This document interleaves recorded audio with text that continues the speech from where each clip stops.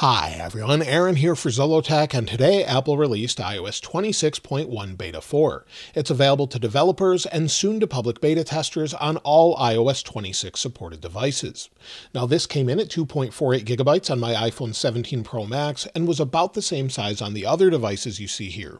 Along with this, Apple also released iPadOS 26.1 Beta 4, macOS 26.1 Beta 4, tvOS and HomePodOS 26.1 Beta 4, along with visionOS 26.1 Beta 4 and watchOS 26.1 Beta 4 as well. Now let's go ahead and take a look at the build number and talk about what's new. So we'll go to Settings, then we'll go down to General, then About. As you can see, the build number is 23B5073A. We may have just one more beta, or we could have the RC next. But in this particular update, there is no modem update coming from Beta 3 to Beta 4, but there are some other features. The first thing has to do with liquid glass. Many people have wanted to adjust this for quite some time, and now you can adjust it a little bit. If you go into your settings, then we go down to display and brightness, we now have a new option for liquid glass. We can make it clear or tinted. I never thought we'd see the day that Apple would allow us to adjust the overall OS and the way it looks, but now you can see clear and tinted. So clear, for example, looks like this. So if we take a look at it, go into music, take a look at the bottom here. If I switch this over to what we have with tinted, switch back to music, you'll see that it darkens. So it's more of a frosted or dirty glass almost. So instead of being a frosted glass, it's completely darkened. And the same is true with things such as notifications. You'll see they're all dark here. And if I switch it back over to clear, pull down again, you'll see they're now clear. So it's fully adjustable however you would like. And it doesn't seem to change things such as the dock though. The dock and the control center, at least in this update, have stayed the same. The bouncy icons and everything are still here when it comes to the control center, and maybe even a little bit more in Beta 4. So you can see that here. But you can now change this to whatever works best for you. I prefer the clear icons. Let me know which ones you prefer, whether it's clear or tinted. Now back under display and brightness, if we scroll to the bottom, you'll see we have display zoom. If we go in here, they finally updated the wallpaper with the iOS 26 wallpaper. So that's something that wasn't in Beta 3 that's in Beta 4 now. Another thing they've updated has to do with the camera. I think this one will make a lot of people happy. If we scroll to the bottom here, you'll see there's an option for lock screen swipe to open camera. It says swipe left on the lock screen to quickly access the camera. So now if you lock the screen, many people accidentally open the camera just by swiping. Now we can turn that option off and it will no longer happen. So you can go here, swipe all you'd like, and nothing happens. So if you want that turned off, there's now an option to leave it off, or you can just leave it alone as it's enabled by default. Back within settings, if we go down to our apps and then go into phone, within phone, if we scroll down, there's a new option for haptics. It says play haptics when a call is connected or dropped. So now you can disable that feature if you don't like it shaking your phone when a phone call is connected or just hanging up. That's something you can now enable or disable. Now in previous betas, I've mentioned how they've left justified or moved everything to the left with the overall menus and their settings and their descriptions of what's going on. This time around, they've finally updated Apple Intelligence in Siri and made it left justified.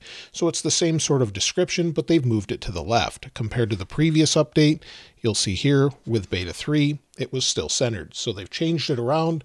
I think maybe this is getting ready for the full, so everything's to one side. I'm not really sure, but that's maybe one of the reasons they may be doing that. Another thing they've updated has to do with the settings again. If we go into General and then we go to About, you can see at the top with Beta 3 on the left, Beta 4 on the right, where it says Name at the top of About, they've now moved the actual name of your iPhone below the word name. This lets you see the entire name if you actually have this filled in. So I have this labeled based on the color of the iPhone, and you'll see it's more easy to see now as it extends the entire width of the menu. Now within the code of iOS 26 and visionOS 26, it looks like there's a new developer strap coming to Vision Pro. This is something that they had with the first release. You'll see Vision Pro developer strap. It lets you connect it to a Mac. You have this really great sort of ejection tool here that comes with it, and it looks like there's a new version coming very soon. So with the release this week, you'll see that it's found in the code here. It says, confirms there is indeed a new developer strap coming with M5 Vision Pro is reported before. So you can see that here. Apple also released an update to their sports app. If we go into the App Store here, you'll see a new version 3.4, and it says now it's easier for NFL and college football fans to follow games in real time with a new drive chart in live activities. It also says additional updates to help you keep up with your favorite sports. So that's available now. If you follow NFL or college football on the Apple Sports app, you'll want to install that update. As far as anything else, well, it's possible there's new devices coming this week, along with the new M5 iPad Pro, M5 MacBook Pro, as well as the Vision Pro M5. However, many people have hinted we could get a new Apple TV. However, we haven't seen that just yet. So I'm thinking we'll probably get those updates that we already know about, and possibly some other updates we'll talk about in a bit. Now, as far as bugs and bug fixes, well, there's a couple things that have been fixed. If we go into Notes, within Notes, if you're using something with an accent, you'll see that they've now fixed it. So if you press and hold, it's now linear again, and it looks correct. And this works the same all throughout the OS, Telegram, and other apps as well. Another thing they've fixed in Beta 4 has to do with the odd shadows we had behind some things in folders.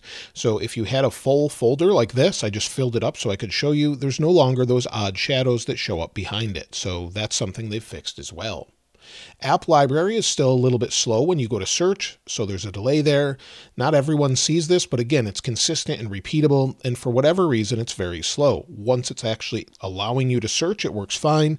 ProMotion is fine and everything else, but it's just slow initially.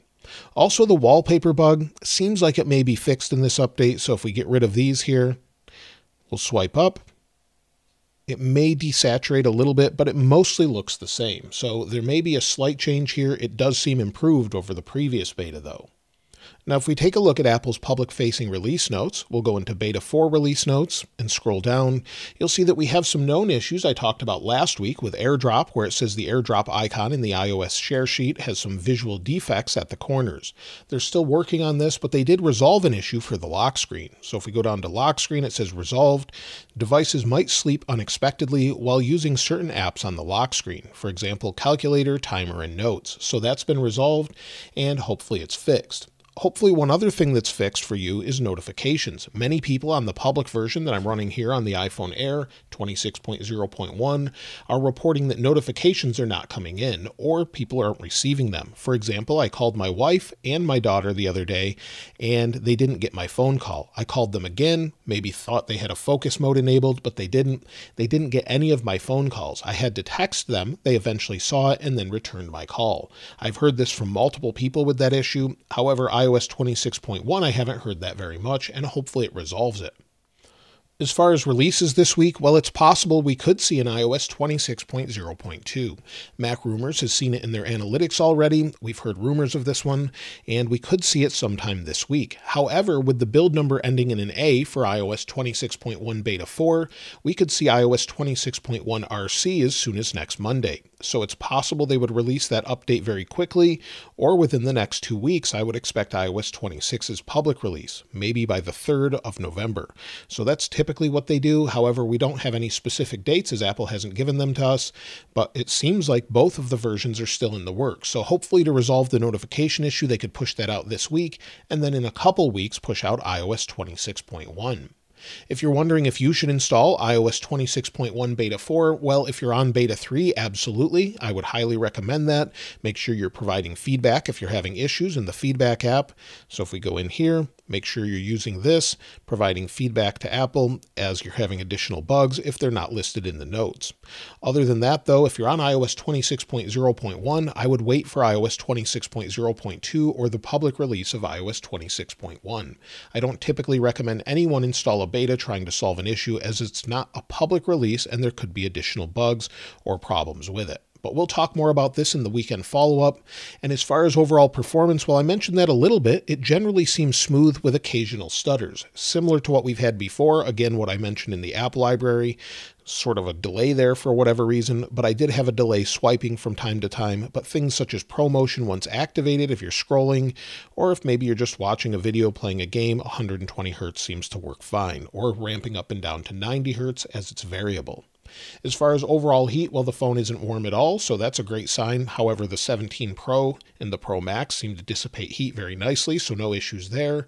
And as far as overall battery life, well, I'll have to continue to use this over the next week. I need to install that on my main phone, the iPhone Air right now, and see what it's like, but we'll test that and talk about it in the weekend follow-up. But for this phone, we'll take a look here.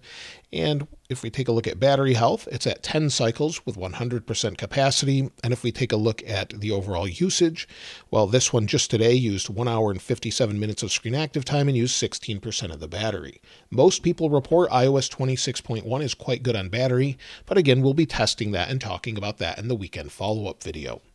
Let's take a look at storage. So we'll go to General, and then we'll go under Storage here, General, and then iPhone Storage.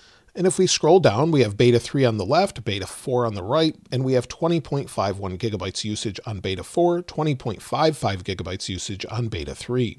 If we go into it, you can see the overall usage. Apple Intelligence is very similar, 6.67 versus 6.62, and 13.89 versus 13.88. So very similar storage sizes.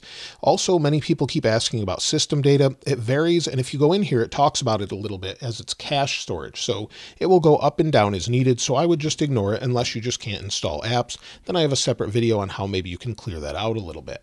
When it comes to benchmarks, I did run initial benchmarks and scored 3,875 for single core, 9,628 for multi-core.